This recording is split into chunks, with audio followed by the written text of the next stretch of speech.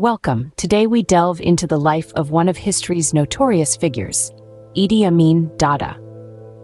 Born in the year 1925 in the West Nile region of Uganda, Amin's early life was marked by a lack of formal education, but an abundance of ambition and physical strength. Amin's journey towards his infamous reign began in the year 1946, when he was recruited into the British colonial regiment known as the King's African Rifles. With his imposing physique and commanding presence, Amin quickly stood out among his peers. He excelled in boxing, becoming the Ugandan heavyweight champion and holding the title for 9 years. But it was not just his physical strength that stood out. Amin was known for his charisma, his quick wit, and his ability to command respect. In the military, Amin rose through the ranks at an unprecedented pace.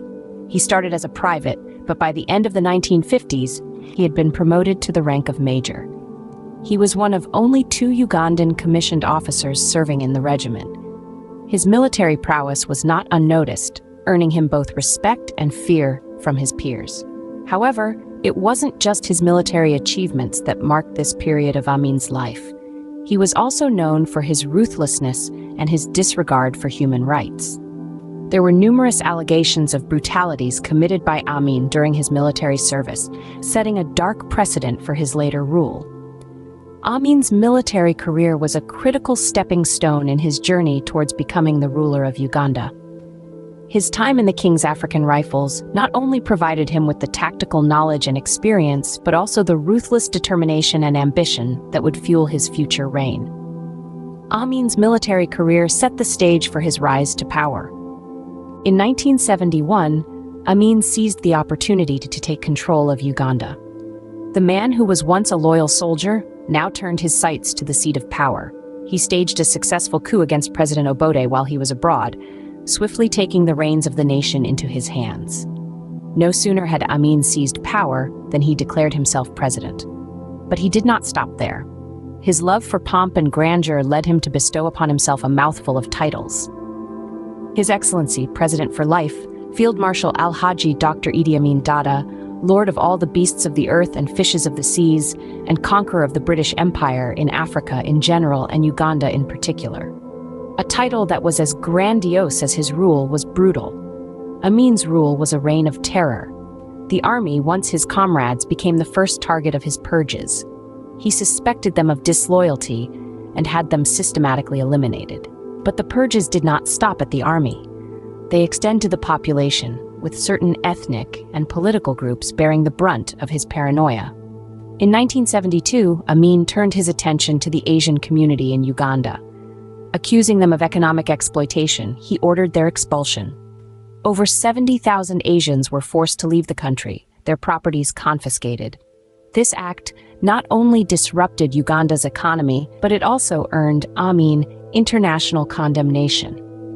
Under Amin's rule, Uganda was a nation in fear. Arbitrary arrests, torture, and extrajudicial killings became the order of the day. His regime was marked by gross human rights abuses, political repression, and corruption. The cost of his 8-year rule was high, with estimates of the death toll ranging from 300,000 to 500,000 people. Amin's rule, marked by gross human rights abuses, political repression, and corruption, led to the deaths of an estimated 300,000 to 500,000 people. The end of the 70s marked the beginning of the end for Amin's rule. As international pressure mounted, his grip on power began to wane. The Tanzanian-led Uganda-Tanzania War of 1978 to 1979 was the final nail in the coffin. Amin's forces were no match for the combined strength of Tanzanian troops and Ugandan exiles. His reign of terror was finally brought to an end in April 1979. But the story doesn't end there. But following his ousting, Amin fled to Libya, where he was welcomed by his ally, Muammar Gaddafi. This marked the start of a life in exile, a stark contrast to the absolute power he once wielded. In Libya, Amin lived a relatively quiet life, far from the public eye. However, his stay was short-lived. He soon found a new home in Saudi Arabia, where he spent the rest of his days. While there, Amin was reportedly given sanctuary in exchange for his silence on political matters, a condition he apparently adhered to until his death in August 2003. Even in exile, Amin was a figure of controversy. Rumors swirled about his lifestyle, with reports suggesting he lived a life of luxury, a sharp contrast to the hardship faced by the Ugandan people he left behind. Despite his downfall, the impact of Amin's rule on Uganda was indelible. Idi Amin Dada left a legacy that Uganda and the world will not quickly forget. His rule severely impacted Uganda's economy and left a society grappling with trauma. Internationally, his unpredictable actions strained relations, causing a geopolitical ripple effect still felt today. He was a dictator whose reign of terror left an indelible mark on Uganda's history. Idi Amin Dada, a figure of terror and intrigue, continues to cast a long shadow over Uganda's history.